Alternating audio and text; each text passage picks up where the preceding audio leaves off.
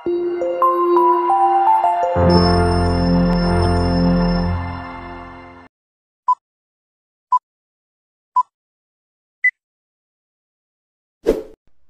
morning, ma'am. Good morning, classmates. Today, I will cite the right of the subject undergo polygraphic examination.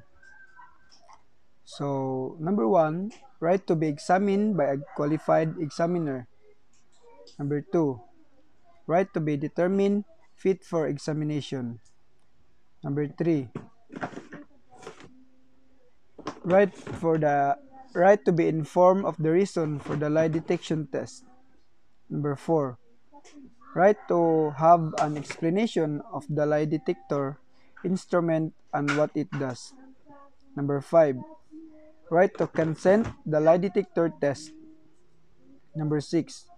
He must not be compelled to undergo prolonged questioning. Number 7. Subject subject should not be exposed to oral vilification or abuse. Number 8. Subject must not be exposed in physical abuse. Number 9.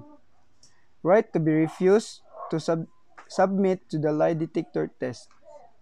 Number 10 and last, subject must not exposed to mental and physical abuse. That's all, and thank you.